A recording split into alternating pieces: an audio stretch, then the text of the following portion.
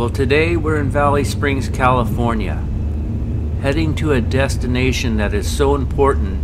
Without it, we would not be able to exist in these foothills.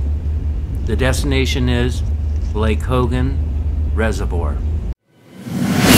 California Outdoor Adventures. Okay, Hogan Reservoir right now is at 16%. It's October 2022. The last time that this reservoir has been at this level was in 2015, if I recall. And when it lowers down like this, it's never really gone too much more than this. It went down to 14% at one point. Little things might come up that we've never seen before. And one of the things is, it looks like there was an old road right here that probably went to the original dam. And if you follow it up, it looks like it would have went right up to where the walking trail is and probably out onto the road. Floods and flooding in Stockton, California was a fear in 1907. The city of Stockton decided to build in the 1920s the first dam on the Calaveras River.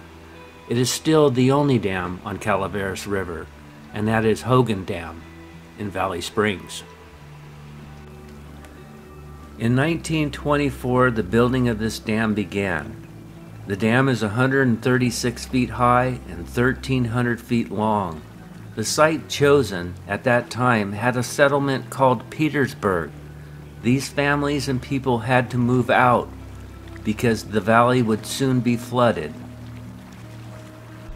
The only thing that remains of Petersburg that we know of at this time is a road called South Petersburg Road, which runs between Lime Creek Road and New Hogan Parkway along the lake.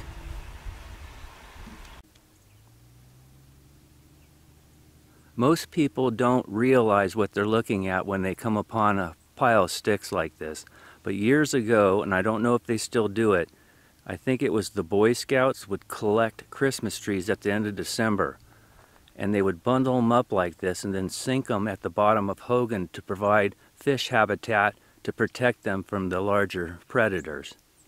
You can see here that with each individual Christmas tree they drilled a hole and strung a wire through connecting each individual Christmas tree, most likely to prevent them all from floating away, keeping them all together for that fish habitat.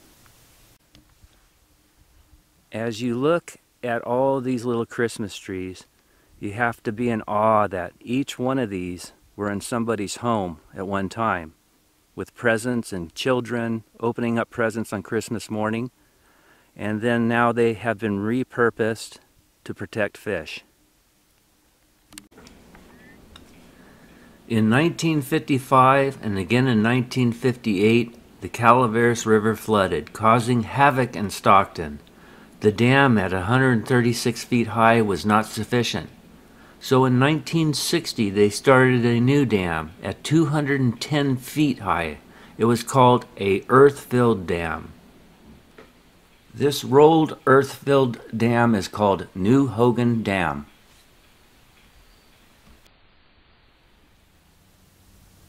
Here at this site at Lake Hogan, many of you that have been around for a while might remember the boat docks that floated in this area.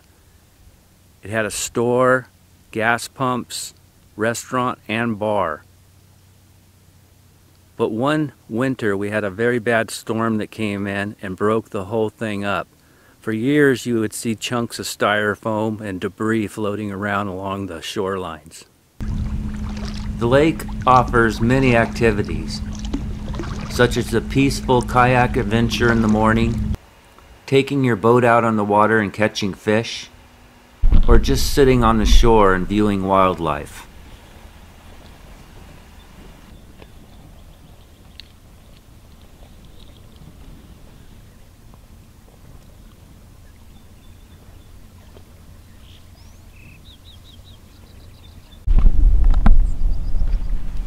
And if you're lucky, maybe you'll catch what is known as a fish boil.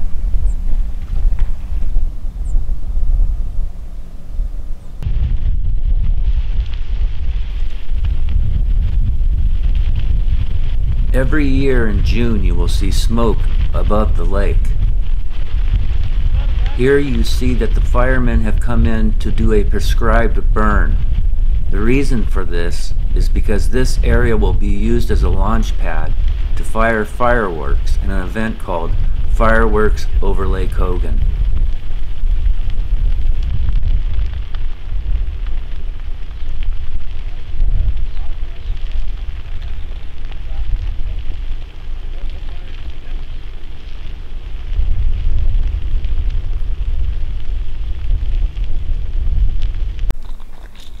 There are many trails on Lake Hogan, and at certain times of the year you can see beautiful wildflowers.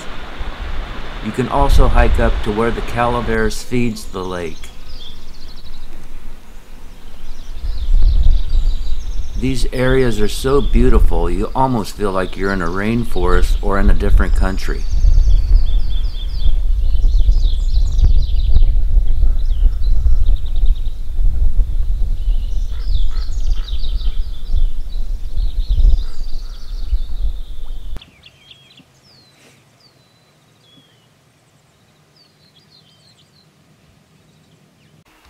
We are now in the Whiskey Creek area. It is barren and dry. On a normal year, this is a great fishing hole.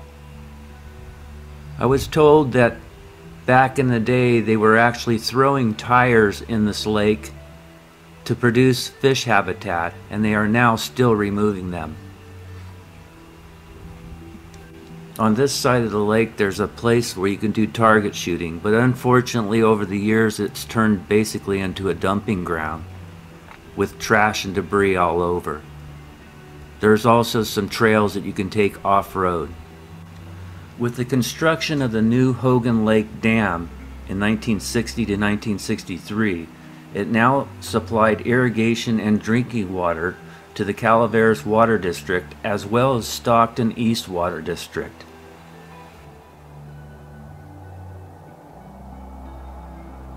New Hogan Dam is 210 feet above the riverbed.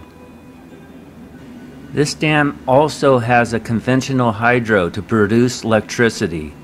It was permitted in 1982 and will expire in 2032. The owner is Modesto Irrigation District. It is a public-owned utility that went online in 1989. The distribution system owner is Pacific Gas and Electric. At the base of the dam, there's a short looped trail called the River of Skulls. It's approximately 1 mile with an elevation gain of about 88 feet. It was in 1806 when the Moraga expedition was traveling along the banks of the river, and they noticed many skulls of what they believed to be Native Americans, naming it the River of Skulls, or the Calaveras River.